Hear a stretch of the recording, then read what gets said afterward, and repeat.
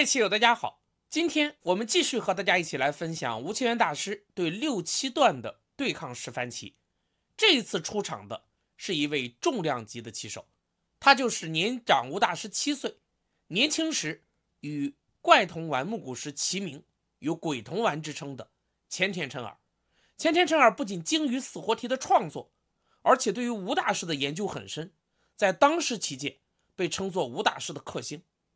日本棋院对于前田辰尔也寄予厚望，因为在先前的器具期当中，吴大师只输给了关西的洼内秀之，对日本棋院的6位棋手6战全胜。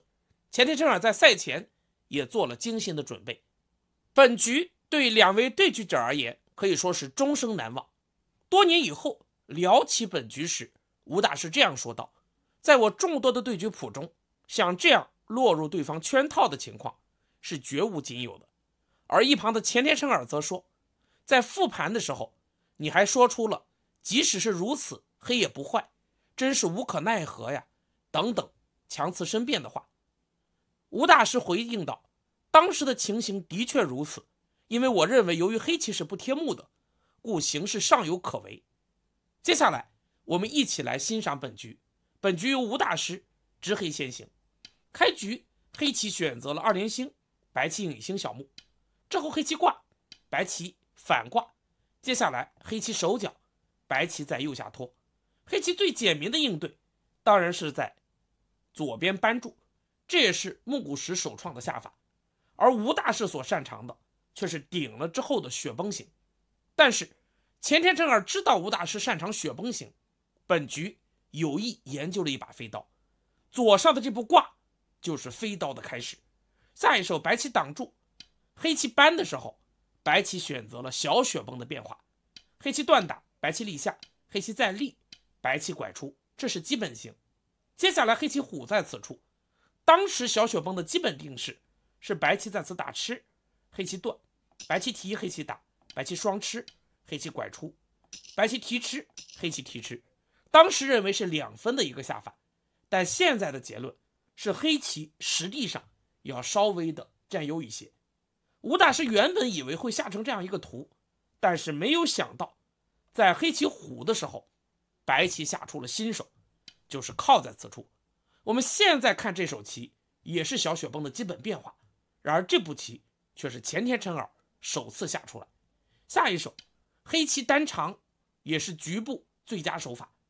白棋长先手，黑棋粘住之后，白棋再次挡下，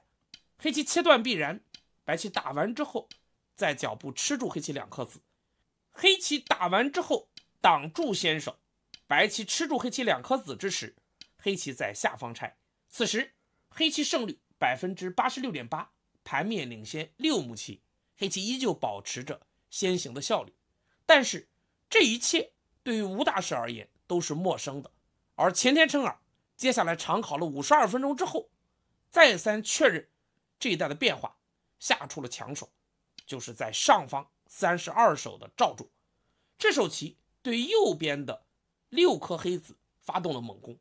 局后复盘时，吴大师认为局部最简明的下法应该是在此尖了之后虎出，白棋长，黑棋长，白棋再长，黑棋飞，这样白棋大致从下方一带逼住，黑棋跳出，双方将形成漫长的一局棋。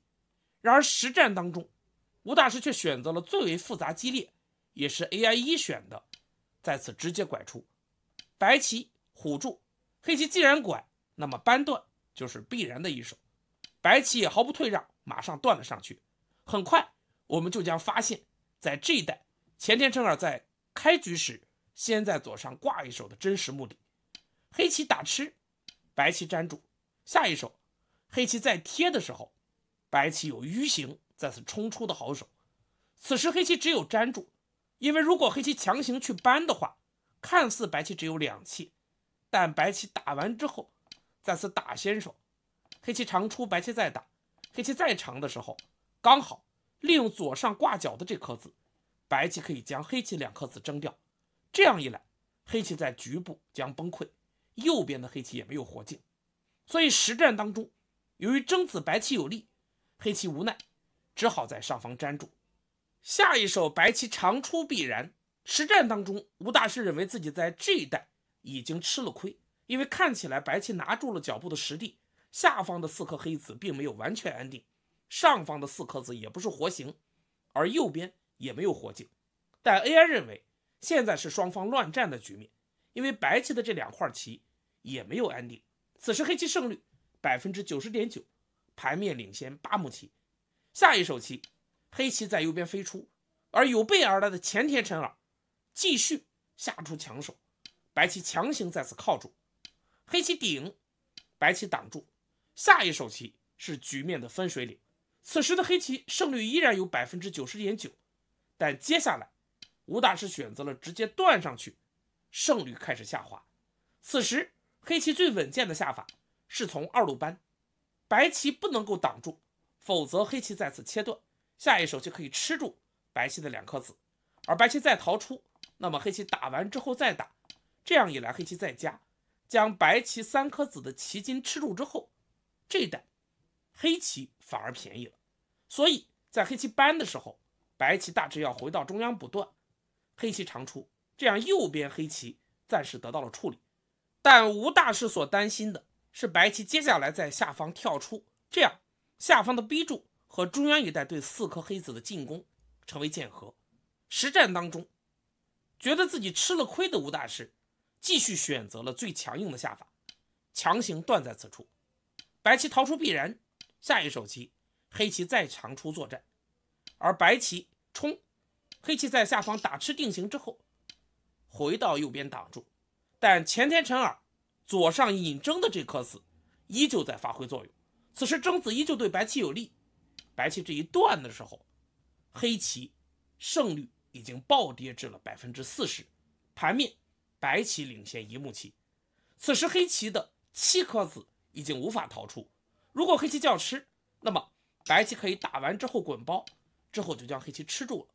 所以实战当中无奈黑棋只好在白棋断的时候回到上方扳，但是这个时候扳和先前的扳已经不同，此时白棋厚实的吃住了7颗黑子的棋筋，黑棋担心白棋2颗子逃出，不得已只好再补一手，白棋还获得了先手。下一手棋白棋在下方逼住，前田辰尔下的可以说是顺风顺水，右下小雪崩的飞刀成功的将吴大师先手的优势全部破坏掉。此时黑棋胜率 34.8%， 盘面白棋领先2目棋。接下来黑棋逃出，白棋继续跳起追击是常见的思考方式，但是前田辰尔在这一代再度谋划了一场战役。下一手棋白棋回到左上飞完之后拆2，在上方定型，限制黑棋在这一代势力的扩张。这手棋也可以在右上点33，但在当时并没有这样的思路。下一手棋黑棋直接打入，也是吴大师意识到劣势时释放出的强手，而前田辰尔在此长考了1小时42分钟。下一手棋坚出反击，黑棋点角寻求腾挪转换，白棋挡下，黑棋长，白棋接下来扳也是强手。这一代类似于白棋星位黑棋小飞挂角，白棋尖低加之后黑棋点33的定式，但是白棋多了这颗子，所以原本在定式当中白棋的扳是骗招，但此时有了这颗子的配合，前田辰尔的行棋也是肆无忌惮。当然 AI 认为黑棋断上去也是充分可战的，白棋接下来从2路扳，黑棋扳，白棋虎，黑棋打完之后从2路打出，白棋再长，黑棋长先手，跟白棋交换一手，然后在2路爬活。吴大师曾经思考过这个图，但是由于当时和现在 AI 时代判断上的差异，吴大师认为下成这个图之后，黑棋整体处于低位，而外围的2颗黑子要遭到白棋的进攻，加之右边这块棋也没有活境，所以他没有敢于这样选择。但 AI 时代 AI 的判断却是白棋左边这块棋也不够厚，黑棋在这一代战斗也不惧怕白棋，这是围棋的进步。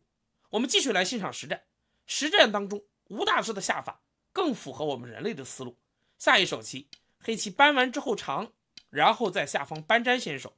使得白棋在这一代重复得到先手之后，黑棋继续抢控，下一手尖在了右上，防止白棋点3-3。此时黑棋胜率 30.9%， 盘面白棋依旧领先2目棋。下一手棋得到先手，前田诚尔从左边非常积极的逼了过来，这也是眼见的好点。而吴大师当初之所以脱先在右上一带尖，就已经存了看清左上3颗子之意。所以下一手棋黑棋积极的在上方逼住，间接的支援左上的战斗。白棋接下来爬进去继续破野，同时瞄着这一带点的种种反击手段，但黑棋依旧看清3颗子。接下来在下方跳一手，将自身走畅的同时，在这一带一旦以后黑棋跳家将白棋封锁，整个中腹加上右上，黑棋将形成庞大的模样。所以白棋的下一手棋在此调一手，开始限制清消黑棋的阵势。而黑棋吴大师也下出了好棋，此时点一手，这是时机绝佳的适应手，而这种关键时刻的适应手正是吴大师的拿手好戏。前田诚尔在此再度进行了长考之后没有落子，写下封手，第一日的对局结束。第二日对局继续，由于开局阶段在右下一带黑棋中刀，所以吴大师在这一带看清左上3颗子，强行扩张右上阵势的下法非常的积极，而这些下法也取得了成效。此时黑棋的胜率 59.7%， 盘面黑棋领先1目棋。这手点使得白棋颇为的为难，普通的想法白棋自然是在此挡住，但这样一来黑棋顺势压出之后，不仅将左上的3颗子逃出，而且这一带以后再封锁，随时可以对中央浅消的这颗子发动攻势。所以实战当中前田诚尔开始反击，下一手白棋跳出，随时威胁再次小飞将左上的黑棋鲸吞。黑棋也靠争相出头，白棋再次前田诚尔在这一带似乎对黑棋已经动了杀心。黑棋靠出腾挪，白棋接下来扳的时候黑棋虎下。现在局面的关键之处，一来是这块黑棋的死活，二来是这一带的战斗谁能够争到先手，因为毕竟上方一带还有一步价值巨大的棋。实战当中白棋打吃，黑棋粘住，下一手棋前田诚尔选择了粘的下法，这手棋表明了白棋的态度，白棋要继续对黑棋发动强攻。如果黑棋补活，白棋再回到上方挡住，那么这一带的作战白棋在左边和中央一带是有收获的。但吴大师的大局观再度爆发，此时虽然左上的这块棋没有活境，但是吴大师判断上方挡下的价值要更大，因为这颗子如果被吃住，黑棋在这一带不仅收获了目数，而且左上的白棋也没有活境。而如果白棋逃出，黑棋顺势长出之后，一来可以接应脚步的棋，二来这2块白棋无法联络，将遭到黑棋的缠绕攻击。实战当中白棋下一手棋尖在此处，将黑棋封锁。两位创作死活题的大师在这一带展开了一场死活的较量。黑棋接下来长出，白棋冲断必然，黑棋断，白棋粘住。下一手棋黑棋在此粘，防住这一带白棋冲点等等的手段。虽然黑棋没有活境，但是由于这一带有挖的手段，白棋也要小心黑棋在这一带利用滚包将白棋吃住的反击。所以实战当中白棋先冲，黑棋挡住之后依旧有挖的乌龟不出头，白棋先断打给黑棋制造断点，下一手棋在上方双住，而黑棋依旧没有去做活左边这块棋，接下来再次扳阻止白棋渡过。白棋下一手棋挡下，黑棋接下来打吃一手，也是局部棋形的急锁。这一带如果被白棋长出之后，上方的残子右边的这颗子还有吃住黑棋的3颗子都是眼见的好点。但此时前田诚尔也开始爆发，下一手棋既然吴大师迟迟不肯做活，白棋直接开杀。而此时吴大师在这一带通过看清左上这块棋，这个模样进一步的膨胀。所以 AI 的建议，黑棋可以不予理会白棋的这步扳，一种方案是再次压，白棋如果搬，黑棋再搬出，这是关系到双方消长的要点。或者另外一种思路，二选，黑棋也可以再次跳封白棋，将这一带的空护住。这样一来，如果白棋再补一手将黑棋吃尽，那么黑棋在脚部补一手，上方全部成空，黑棋的弃子自然是大获成功。吴大师当然也有这样的构思，但是在右边行棋之前，吴大师想在脚部先留下一些味道。实战当中，黑棋再次扳住，白棋再打缩小眼位，黑棋下一手棋尖在二路，也是极具弹性的一手。白棋立下破眼，黑棋在脚部断打，打劫是吴大师极其擅长的。我们在上盘棋当中边上也看到过类似的棋形，白棋如果立下，黑棋打吃成为先手，这样一来，白棋即使再提，黑棋挡住，这个局部黑棋也已经活棋，这样黑棋自然是满意的，脚上还留有一个劫。所以实战当中，在黑棋打的时候，白棋提吃，黑棋再打，白棋下一手棋在上方断吃了这颗子。钱天辰儿也不着急马上截杀黑棋，而是利用劫对黑棋构成威胁，在四周占据便宜。先前如果黑棋在这一带不定型，直接在此贴住或者夹住的话，黑棋的胜率在 90% 以上。然而在这一带黑棋留下劫争之后，反而成为了自己的负担。此时黑棋的胜率降至了 75%， 盘面领先3目棋。下一手棋黑棋在上方断打，白棋提吃，接下来黑棋终于还是抢回了中腹的要点。白棋下一手棋贴出，也是与左边剑合的好点。黑棋扳，白棋弯出，接下来黑棋选择了飞，分断白棋的下法。而白棋再拐头的时候，黑棋下一手棋打吃，又是吴大师拼命的一招。此时黑棋的本手是在中央一带长出，白棋跳定型之后，接下来回到脚部补活。但是这样一来，白棋靠入之后，双方在中腹将形成乱战，加之上方一带始终欠着一手棋，吴大师认为这样局面依旧不乐观。确实下成这个图的话，黑棋的胜率在 50% 左右，局势非常的细微。实战当中，黑棋强行在上方吃住这颗子，而钱天辰儿也不再客气，下一手棋打吃，双方开始了劫争。接下来黑棋提，白棋点33找劫，黑棋挡住，白棋提回。下一手黑棋打先手，白棋粘住，黑棋提回。当白棋在此再扳的时候，吴大师没有再应，因为这个脚部的劫材众多，黑棋越硬，这个劫将变得越混乱。所以实战当中，黑棋在中央长一手之后，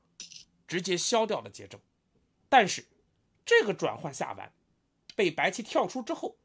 黑棋的胜率却降至了 38.5%， 盘面白棋领先1目棋，钱天辰儿重新夺回了优势。先前我们和大家介绍了吴大师的很多对局，虽然也有吴大师的败局，但是吴大师在转换当中很少吃亏，从来不做亏本的买卖。然而在本局当中，钱天辰儿在转换判断上毫不落下风。吴清源克星之称名不虚传。下一手棋黑棋靠封锁，白棋尖做野同时破空，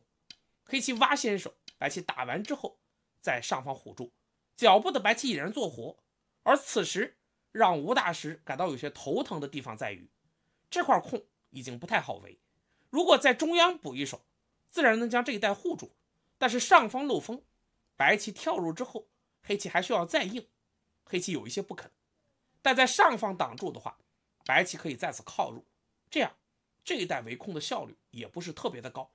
所以实战当中，既然两处漏风，黑棋干脆就放弃了围上方这块空的想法。下一手棋黑棋从左边爬破空，的确这也是 AI 给出的医学。此时如果黑棋围，白棋最简单的下法就是在此刺一手之后挡住，这样将是白棋盘面领先3目棋的形式。实战当中，黑棋在此长，接下来的扳严厉之极，上方的这块白棋还有保卫，所以实战当中白棋退一手，黑棋也没有再回到上方围空，下一手棋在中央再压，期待着白棋能够再应一手，这样能多压到一下，一来防住了以后这一代白棋各种利用这颗子引争在此处的先手，同时对于下方这块棋也是一种支援。但前田辰尔似乎想要一举将吴大师拿下，有了贪胜之心，下一手棋白棋在此点刺之后，马上在中央飞，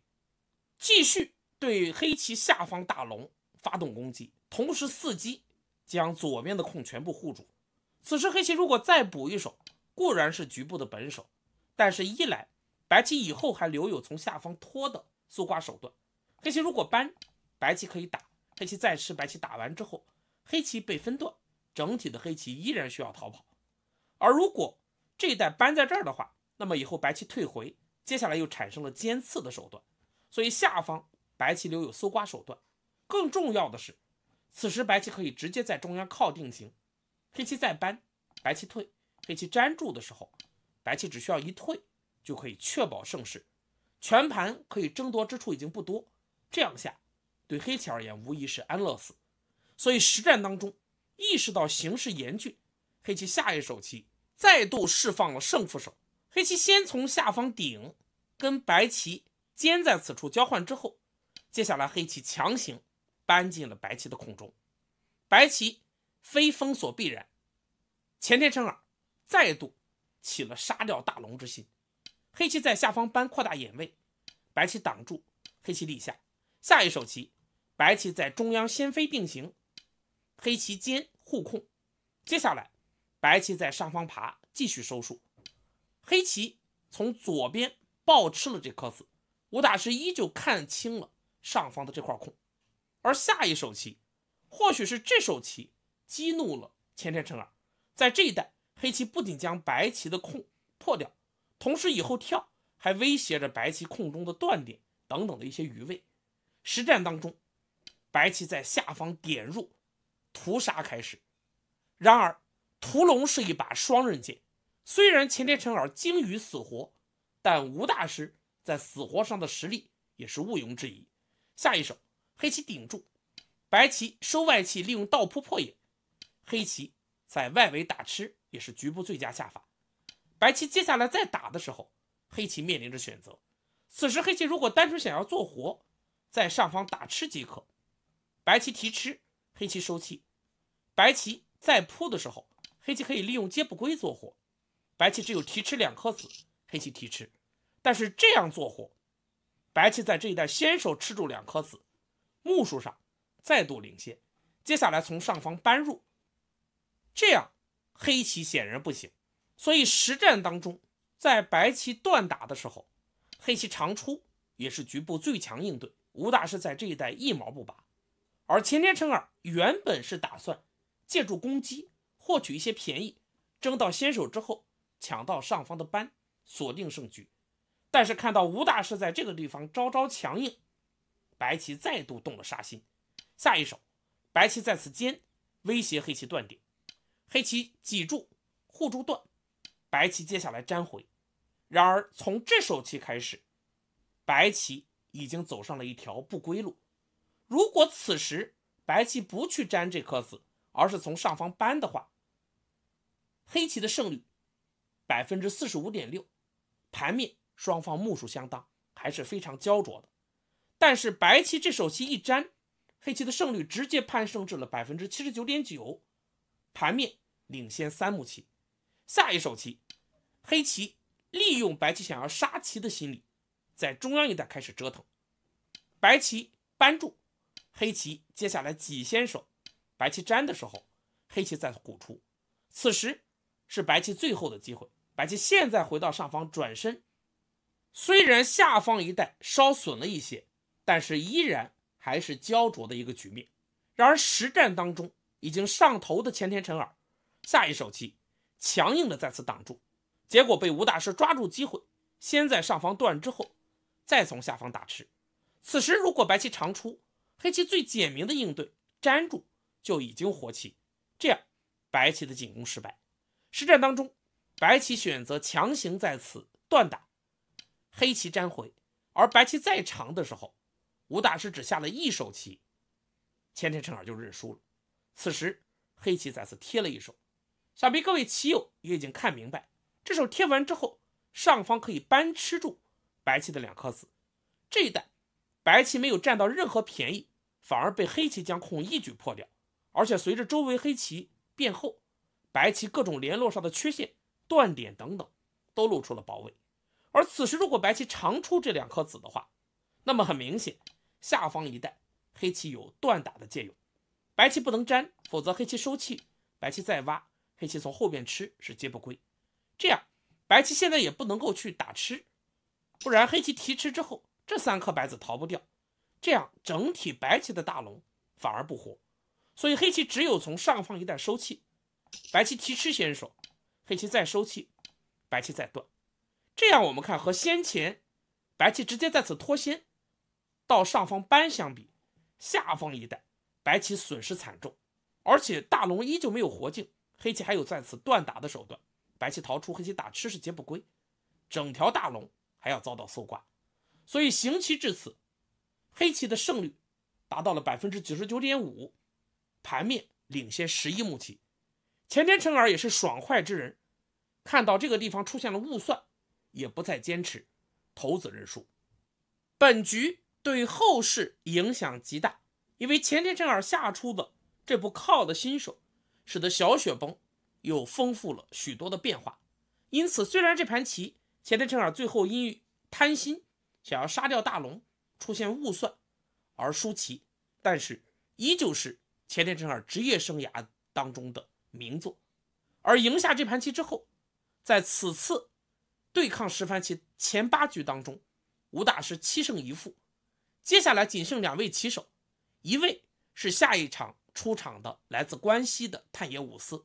还有一位就是日本棋院的最后一道防线坂田荣男。接下来我们将继续和大家分享。今天的讲解就到这里，感谢大家关注，我们下个视频再见。